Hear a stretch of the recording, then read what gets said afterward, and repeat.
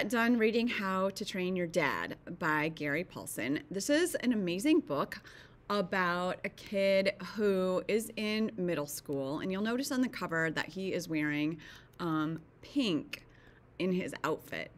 He lives by the river with his dad. His mom has passed, and they kind of like live this free thinking, freewheeling life.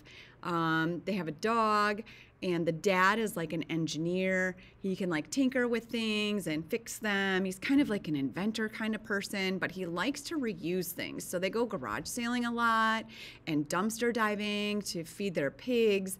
But now he's getting older, and he wants to catch the eye of a girl. And so now he wants to be the one that she looks at, and he really wants a bike. And he makes the mistake of telling his dad he wants a bike, and he really just wants his dad to go buy him a brand new bike. But instead, his dad spends weeks tinkering in the garage and comes up with this super amazing bicycle for him to ride.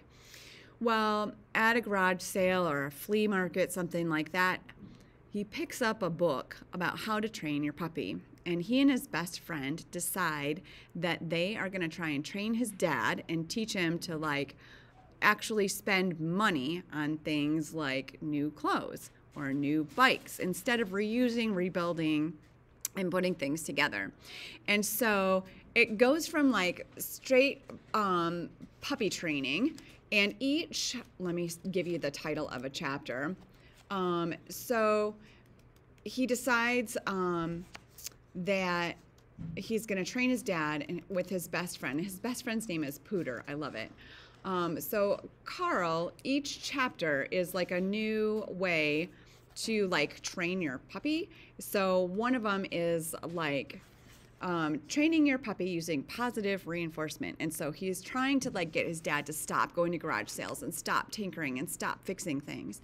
And actually, this book was super humorous. It's really easy to read. Some of the dad's inventions go sour, and they end up in some serious funny predicaments. He takes apart like a Harley Davidson and a boat, and he puts them back together, but he can't quite figure out all the pieces. And meanwhile, Carl is desperately trying to get the attention of this girl in school. So it's a pretty fun read. It won't take you very long. The print is pretty big. And it's great to find the ending. I was very satisfied with this read. I hope you enjoyed as much as I did.